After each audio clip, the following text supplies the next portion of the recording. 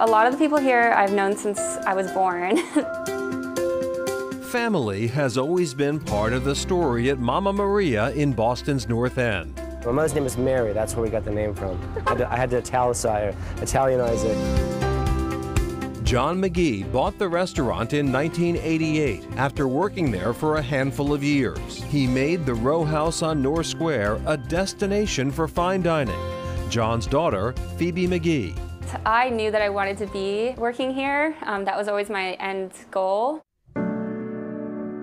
That moment came much sooner than anyone expected or wanted. John ran Mama Maria until his untimely death from cancer in 2020. After, Phoebe, her sister Zoe, and their mother Layla decided to keep the restaurant, with Phoebe stepping into the role of manager. It was just my dad's baby. He put passion into every little detail, so I thought if we just gave up on it with everyone here, that would be a tragedy to me. But sometimes family is more than blood. They know exactly how to put in a lesson from my dad, but also respect me for being me and teach me how to grow in that way as well. She's working with and learning from veteran members of the Mama Maria team. Manager Mohammed Ben Mir has been here for decades. This place is a family. They work so hard, all of us. It's not only me. We cannot build this place with one person. It has to be team, and we are a team. Working in a restaurant, it's like being home. The swordfish, that is like a capered pasta with a puttanesca sauce. Chef Julio Hernandez rose from dishwasher to head chef. He's crafting the iconic dishes Mama Maria is known for, including the ossobuco, and adding his own mark. This is the best place to have learned because everyone really does care.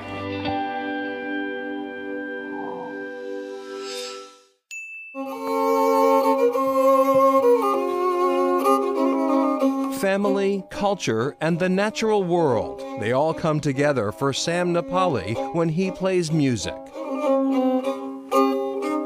Nepali's instrument is the sarangi, a traditional stringed instrument used throughout South Asia.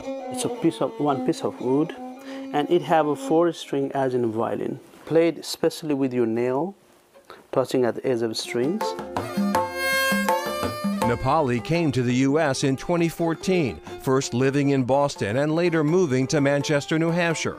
He learned music and the sarangi from his father and grandfather in his native Nepal.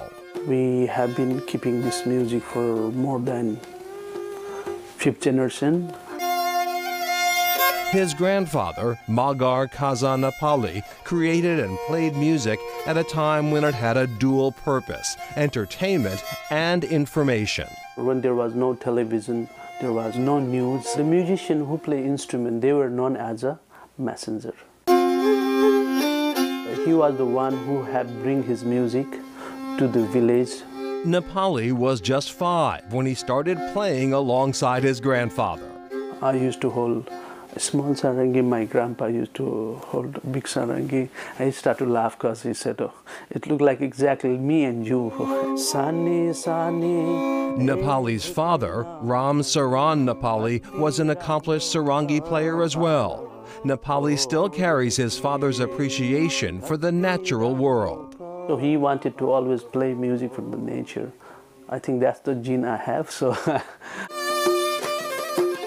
He was playing a concert from a mountain, and I was saying, why from a mountain? He said, the nature have given us so much, and we need to give back. Now he's passing the music on to a new generation. Both of his sons are performers. In 2018, he received a teaching artist grant from the Massachusetts Cultural Council. Sometimes I feel the keeper of tradition, if we forget all the roots, then we forget ourselves.